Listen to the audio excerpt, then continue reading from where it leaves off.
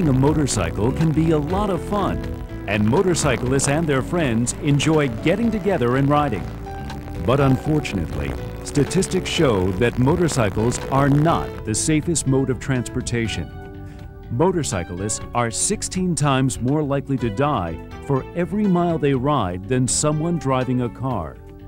80% of police-reported motorcycle crashes result in injury or death. 2,100 motorcyclists are killed and 56,000 are injured in crashes every year. Over 50% of all fatal motorcycle crashes involved another motor vehicle. Although these statistics are compelling, there are ways to protect riders and lower the risks associated with riding. Experts know that the best way to keep motorcyclists safe is by a comprehensive approach that focuses on preventing crashes, reducing injuries, and providing for rapid emergency medical response if a crash occurs. Rider education courses taught by trained instructors give riders the skills they need to safely operate a motorcycle in all kinds of road and weather conditions. Obtaining a motorcycle operator's license certifies the rider's skill in performing basic handling skills. All 50 states require riders to obtain a motorcycle license. Riding alcohol and drug-free is still another part of preventing crashes. Because riding a motorcycle involves intense focus and coordination, riding under the influence of any alcohol or other drugs decreases the operator's ability to ride safely. Working to prevent crashes by training and licensing riders is an important step. But when crashes occur, and they will, perhaps through no fault of the rider, riders need to be protected from injury. Wearing the right kind of gear can protect the rider and reduce the potential severity of injuries. Leather jackets, pants, and gloves all protect the rider from road rash. But the simple act of wearing a helmet is the most effective measure a rider can take to prevent what can often be life-threatening injuries. There is clear, irrefutable scientific evidence, this has been proven over and over again, it does not need to be proven anymore, that you are much more likely to suffer a serious brain injury if you're not wearing a helmet than if you are.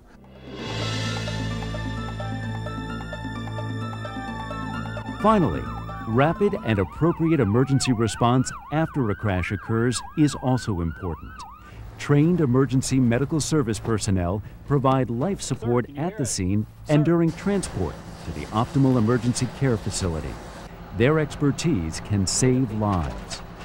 All of the elements of the comprehensive approach are important to make riding safer for motorcyclists. But experts recognize that the most important factor affecting riders' safety is wearing a helmet. And the proven way to get all riders to wear their helmets is through a law. And that's because riding a motorcycle is not like riding in a car.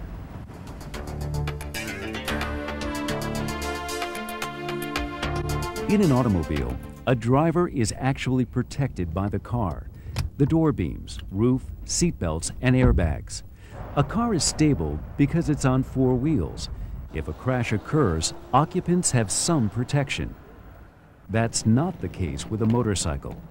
The vehicle provides no protection in the event of a crash. The rider can be thrown from the bike, strike anything in his path, and always the ground. His body, and often his head, takes the blows, and the results can be devastating.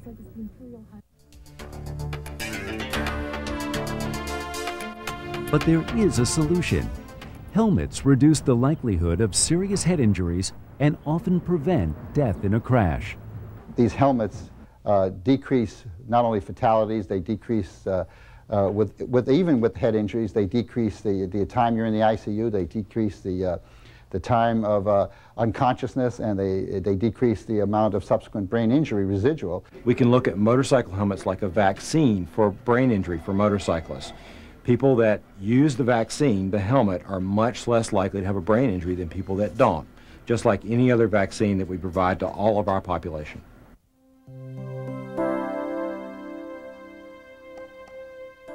Bob Korchek doesn't remember anything about his motorcycle crash, but he still has the helmet that saved his life. The actual motorcycle crash itself, I remember nothing about. But just from reading and all the reports that were done on it. It was August 27th, about 9:30 evening. I was coming from an after-work friends meeting we're having in his house, and I was run over by a drunk driver. I must have got off the bike. That's the only thing the accident recreation people can estimate is I got off the bike and let it go, because it was just knocked into the woods. And I was pinned underneath the hood of his Ford Bronco 2 from the shoulders down. I can honestly say that the helmet saved my life.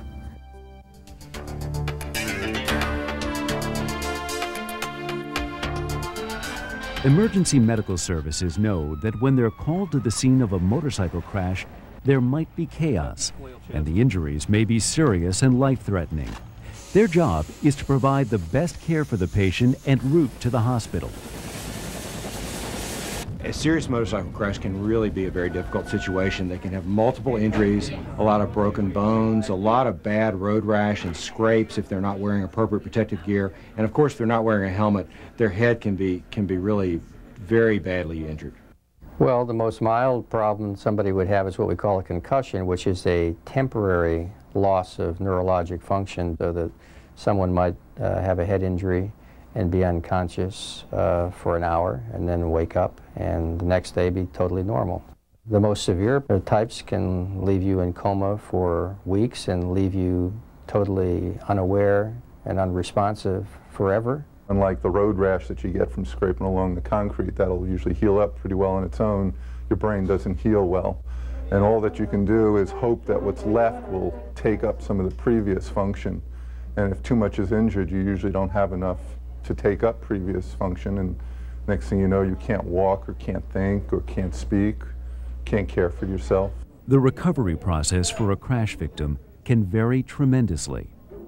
The process of recovery can be very long, frequently starting with coma, starting then to an agitated phase where people are very difficult to manage because they're very confused, to starting to regroup, and then sometimes getting back to almost normal. But that's not always the case, so it could be stalled anywhere along that process. The family often suffers the most as they wonder how or when their loved one may recover. To have somebody in an accident is always devastating to the family and the people around them, sometimes even worse than the patient who's involved. The patient frequently doesn't have an awareness or may not have an awareness, but the family agonizes day in and day out. Getting out of the hospital is just the first step. The victim usually has to go through intense rehabilitation just to begin to regain his or her strength, and the cost of rehabilitation can be overwhelming. The range in actual acute hospital expenses can range from hundreds of thousands of dollars down to maybe $30,000 to $50,000. And the lifetime costs can be rather substantial, in the tune of millions of dollars for these patients.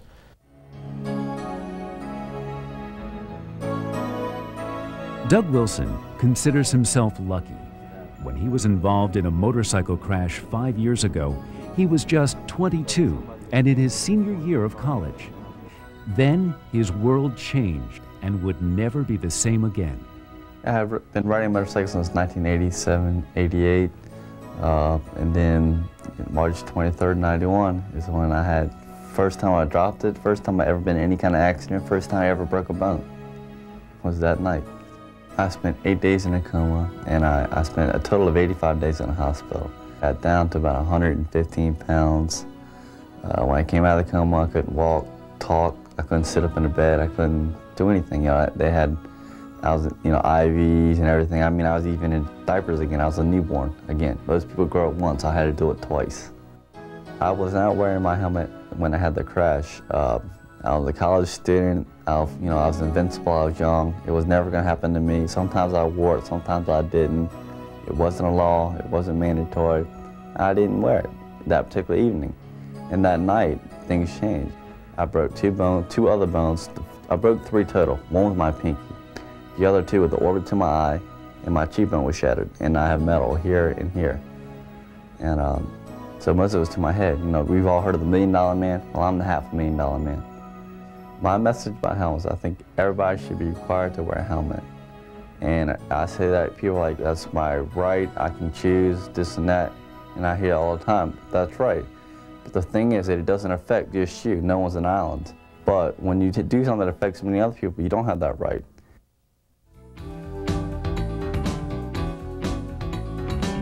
Helmet laws that require all riders to wear their helmets have proven to reduce injury and death in every state where they've been enacted. And they end up saving taxpayers millions of dollars that would go to support crash victims in their recovery. The numbers are compelling, and helmet laws have proven to be so effective because when they're in effect, almost 100% of riders wear their helmets. Look at Maryland, for instance. In 1992, the legislature passed an all-rider motorcycle helmet law. The first year that law was in effect, there was a 26% reduction in fatalities. This year, there was a 50% reduction in motorcycle fatalities. We found that the number of people hospitalized for motorcycle injuries went down by over a third. The number of people hospitalized for head injuries went down over a half. The number of deaths dropped by 37% the first year, and the proportion of hospitalizations that were for head injuries fell. The total cost for motorcycle injuries was down about $30 million in each of those first 2 years after the law was implemented. We saved $8 million in 1995 as a result of having helmet laws in place. All-rider motorcycle helmet laws are important to the community because they save lives and save taxpayer dollars.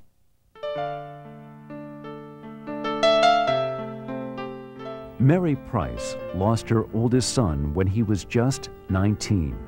He was riding a motorcycle and he wasn't wearing a helmet. And I constantly told my son to wear his helmet. I told him 2 days before his crash. I told him, Jimmy, I don't want you riding your bike without your helmet. And he threw his arms around me and gave me a hug and a kiss and told me not to worry. That was 2 days before his crash. The crash occurred in daylight in the afternoon after Jimmy went to the local high school to pick up a girlfriend. So he left the house and drove over to the high school. Couldn't find the girl, thank God. And he was on his way back home, and he was following a car, and the car veered to the right. And I believe my son thought the car was going to turn right, but in fact the car made a U-turn. And my son hit the car broadside going 45 miles an hour. And he flew over the top and landed on the back of his head. He was taken to the hospital. He was in a coma for 3 days, at which point he passed away. The death of her son did not signal the end of Mary's horror with motorcycle crashes. A week after Jimmy died, Mary witnessed a motorcycle crash. I turned the corner and I saw this motorcycle laying down, and I parked my vehicle. I ran over to the motorcyclist, and he looked up at me and he said, "My legs hurt." The only difference between him and my son was the fact that he was alive, talking, and wearing a helmet. These powerful experiences fueled Mary's desire to make a difference. She became an activist who, deservedly, gained much of the credit for getting a universal helmet bill passed in California. The process took over 5 years, years well spent in Mary's eyes. When you sit next to someone that you love and watch them take their last breath and know that because they died, others now are going to live,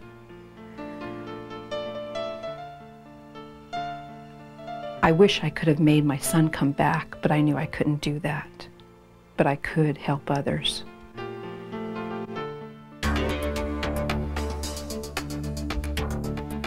With all that's known about making motorcycles safer, it's clear that a comprehensive program that focuses on preventing crashes, reducing injuries, and providing for rapid emergency medical response is the right approach.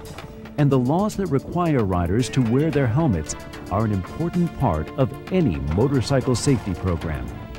Helmet laws make sense for everyone, for the motorcyclist, for the family, and for the community. With laws in place, injuries and fatalities from crashes are greatly reduced. Taxpayers save money, and everyone is protected. But without motorcycle helmet laws, We all pay the price. All of us. We all pay the price. We all take care of these people. Their family and their friends are all devastated. They are lost to the workforce, they're lost to the tax base, and they overwhelm some of our hospitals in places where there are a lot of motorcyclists that don't wear helmets. This is a public health issue just like any other public health issue. I support the helmet laws as a matter of good public health. I believe very much in prevention, and wearing a helmet on a motorcycle prevents severe head trauma. So when you look at the cost itself from a financial standpoint, the human costs, and then the emotional costs, I think it's clear that maintaining the helmet laws is the right thing to do.